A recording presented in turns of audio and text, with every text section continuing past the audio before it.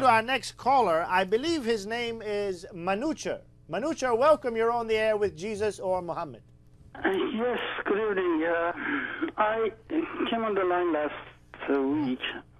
I mean, I wish I would see your program dealing with Islam. That was my suggestion, and you rejected my suggestion outright. So I would like to take up your valuable time and show, just because to show you that how this position of yours can weaken your position, ask two questions. And just very simple questions. I hope you will not mix them up and answer both of them separately. My first, give me a name of a reference history book other than the religious books that mention Jesus Christ. Oh, that's easy. Tell me, Jesus Christ was living at the era of which other famous historic figure? Who was the king of Iran at the time, or emperor of Russia, or prime minister of Bangladesh, for instance? Who was it at the time? Okay, and give us your next question. That was the two questions. Oh, that was the two Yeah, questions. two Thank you, questions. Sam. Okay. David, let's take You want to those deal with the questions. evidence outside of... As for the who mentioned Jesus, I'd like to point this out because this is a very interesting question. One, many people overestimate the amount of historical sources we have from the 1st and 2nd and 3rd centuries. We know that the Roman emperor during the time of Jesus was the Roman emperor Tiberius. Here's a little question for historical research. How many sources, how many historical sources do we have that even mention the Roman emperor Tiberius within 150 years of his life? Exactly. If you don't know, we have 10 sources. We have 10 ancient sources within 150 years of the most powerful man on the planet that even mention his existence. So we have 10 sources, and by the way, one of those is the Bible. The Bible mentions the Emperor Tiberius. Luke 3. Now, how many sources within 150 years of Jesus do we have that mention Jesus? We have 40. And he was a Jewish peasant, a Jewish carpenter. This should boggle our minds. You shouldn't be asking, why don't we have more historical sources on Jesus? We should be asking ourselves, why do we have more ancient historical sources on Jesus than we do about the Roman emperor?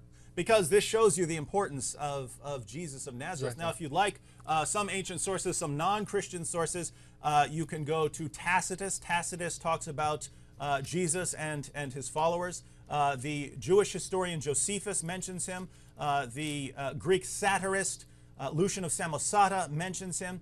Marabar Serapion, who was, we have a letter preserved from someone named Marabar Serapion who mentions Jesus. So these are some of the sources. But by far, the most important sources on the life of Jesus are the Gospels. These are first century, and if you go to actual scholars, whether it's Christian scholars or non-Christian scholars, they agree that the Gospels, the genre of the Gospels, these are first century Greco-Roman biographies. These are people who are sitting down saying, this is the life of Jesus. So don't ignore these historical records when these are our most reliable historical records. And if you study these with an open mind, you will conclude Jesus was the divine Son of God who died on the cross for sins and rose from the dead. And we must, if we're going to listen to anyone tell us about God, we have to listen to Jesus. Excellent. Brother Sam. Yeah, by the grace of the Lord Jesus, I just want to add something.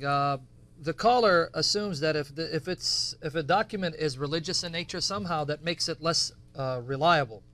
Are we to assume that only non-religious figures can record history accurately, so that an atheist is less biased than someone who's religious? Everyone has their biases. In fact, if you read any ancient record, the author who's writing has a specific bias, whether it's religious or otherwise. So try to brush aside the New Testament documents as being irrelevant because they're religious. This is irrational, and it's being inconsistent because this is not how we do history. And secondly, you have to account for the start of Christianity. When you say, well, give me some sources outside of any religious documents, in other words, you're trying to undermine the New Testament because they're religious documents, you have to explain the origin of the faith of these authors. What would lead Jews as well as Gentiles to start worshiping a crucified man who hung on the cross naked? What would lead Jews to believe that this figure was their Messiah when for all intents and purposes he was a failed Messiah because Rome had vanquished him on the cross? The only explanation for their faith in worshiping, not just believing, in worshiping this man is because God exists and raised him from the dead, showing that he's not a failed Messiah. He is the eternal Son in the flesh. Excellent notice, point. notice the circularity of, Yes. of the position. Precisely. Yeah. We'll assume that there is no God, that Jesus was just a regular person, that all religions are false, that there is no truth about God, that the only thing that's true is naturalism, the natural world is all there is. And once we've assumed that, then we'll go to the historical evidence and reject anything that tells us about anything precisely. supernatural or Jesus performing miracles or Jesus rising from the dead. We'll use our prior assumption to reject all of that, and then once we've rejected all of that, we'll say, where's the evidence for Jesus? Well, if you don't have a problem with circular reasoning, which is the fundamental fallacy in logic, by all means, you can believe whatever you want to believe, but those who want a more logical approach, you're going to have to come up with a better method of Precisely. investigation. So Thank much you for that for your objection. call.